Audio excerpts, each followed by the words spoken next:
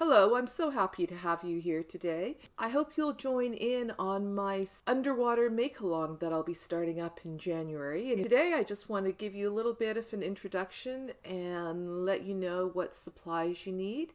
They really are minimal, and I'm hoping that you'll be able to make use of things you have at home. If you don't have stuff at home, maybe you can ask around and you can find somebody that would be willing to share some of their supplies with you.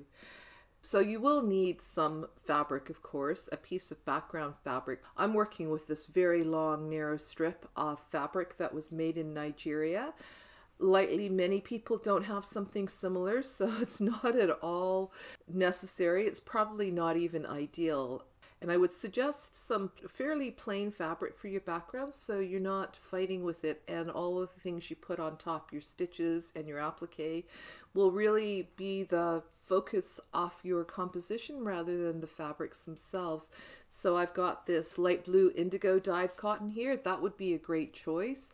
If you don't have any big pieces of fabric, you can just sew smaller pieces together. Now, this purpley stuff is probably a little bit busy. I would either go with really dark or really light fabric with very little patterning. You'll also need lots of scraps of fabric. How many scraps is a lot? Oh, I don't know. I've got a huge bag full, but you don't need very big pieces. Just these tiniest little bits can be really useful. So this is where you'll want to ask around and see what other people might have to share with you.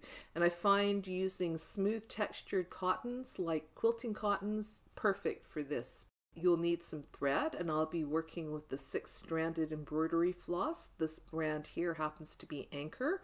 I often use either Anchor or DMC. You'll also need a sewing needle, a hand sewing needle, and I'm not really picky about what type I use.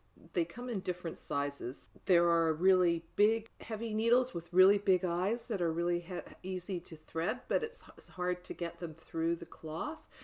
There are medium-sized needles, and then there are very tiny needles with very small eyes, and it's easy to get those tiny needles through the cloth, but it's hard to thread them. Just like in the old fairy tale, I choose something in the middle that's just right. A needle that has a eye that's large enough for me to get the thread through it easily, but thin enough to sew through the fabric easily.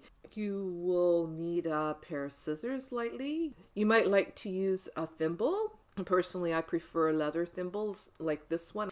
And the only other thing you'd really need is a piece of paper and some sort of writing tool. I'm hoping that you'll join in, and I hope to see you soon.